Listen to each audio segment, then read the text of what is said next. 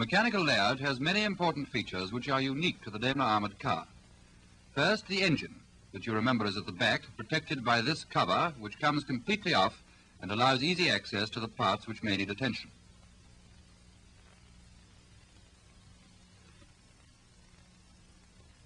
Here is an offside view of it taken right out of the car. It has 6 cylinders, overhead valves, and develops 95 brake horsepower at 3,600 revs a minute. Right at the back is the fan, which together with the water pump is driven by a triple V-section belt. Also driven by the belt is the dynamo for battery charging with its suppressor to prevent interference with wireless. Next comes the distributor, fully screened for the same reason. The 6 high-tension leads to the sparking plugs are metal braided, also on account of wireless.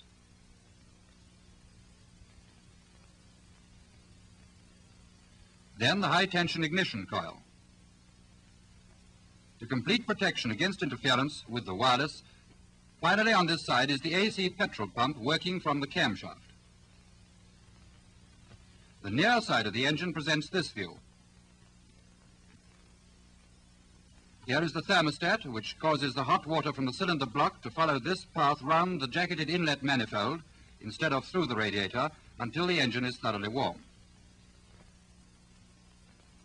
2 Solex dust-proof non-spilling carburetors are fitted, and on the air intake is an AC oil bath air cleaner to prevent dust and sand entering the cylinders. The exhaust manifold is on this side of the engine too, and also the starter motor. With the engine in the car again, we see the radiator right at the back, and the oil filter and engine oil canister both on the offside fixed to the armour. An ordinary oil can is carried here, and on the other side, cans for spare engine oil. The position which the engine, the source of power, occupies in relation to the whole vehicle is shown here.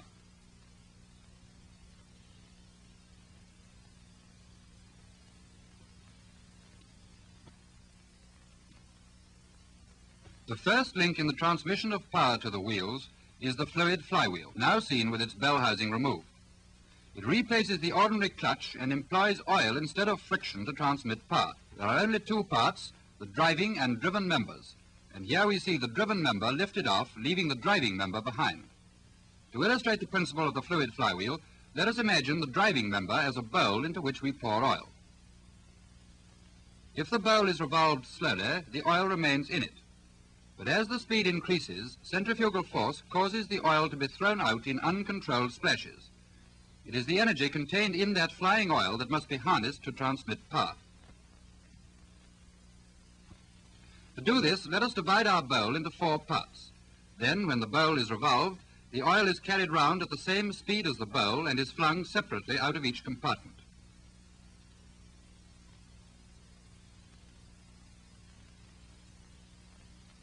Let us now restrict the area by adding more partitions.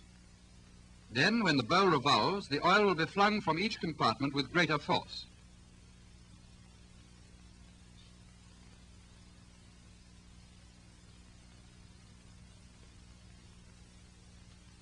If we add still more partitions, we correspondingly increase the force of the oil until it is thrown out in a series of jets, revolving with the bowl and increasing or decreasing in force according to the speed of rotation.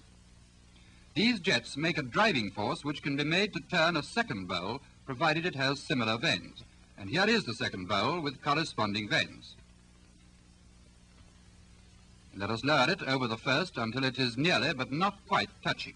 Revolving the first or driving bowl slowly has no effect on the driven bowl, but as it is speeded up, the oil jets rise from the driving bowl and beat against the vanes of the driven bowl and begin to carry it round. As the speed of the driving bowl increases, so the jets get stronger and stronger until at last the driven bowl is turning at nearly the same speed as the driving bowl. So we see how a drive can be smoothly taken up and transmitted simply by jets of oil, which is the principle employed in the Daimler fluid flywheel.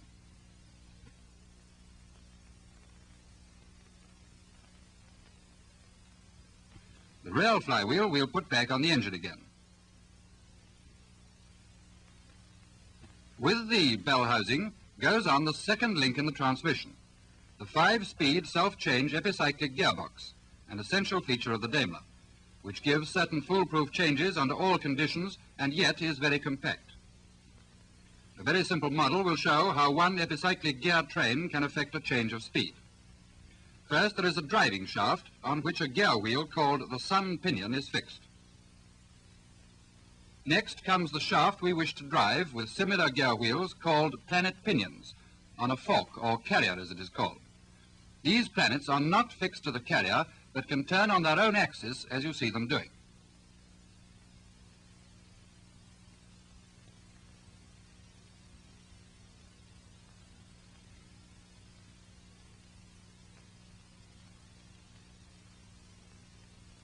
Now we'll add a toothed ring called an annulus.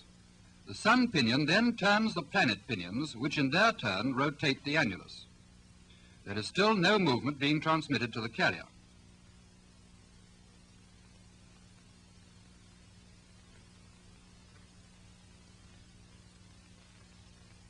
Lastly, we'll add a brake which can be applied to the annulus to stop it. As soon as the brake goes on and holds the annulus still, the planet wheels begin to creep round inside the annulus. As they do this, they take the carrier round with them. If the brake comes off, the carrier stops. As the brake goes on again, you can see that the carrier is being driven round in the same direction, but at a slower speed than the sun pinion. Thus, a reduction of gear or change of speed is effected between the sun pinion, which drives, and the carrier, which is the driven member. From this simple principle has been developed the 5-speed epicyclic gearbox. The next stage in the transmission is the transfer box, which contains both the differential and the reverse gears and sends the drive out to each of the 4 wheels. Watch closely and you can see the universal joints of the 4 shafts turning. Following one of these shafts, we come to a bevel box which turns the drive outwards to the hubs through more universal joints known as tractor joints. These allow the drive to flex to the movement of the suspension.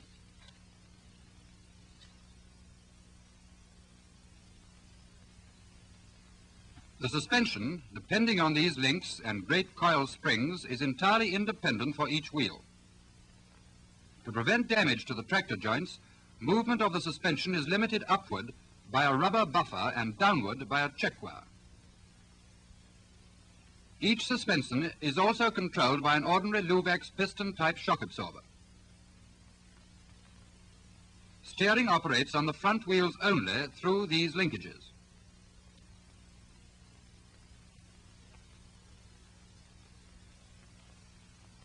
This shaft, however, leads back to the rear steering wheel, which can also turn the front wheels, thus allowing the car to be steered in reverse by a man at the back.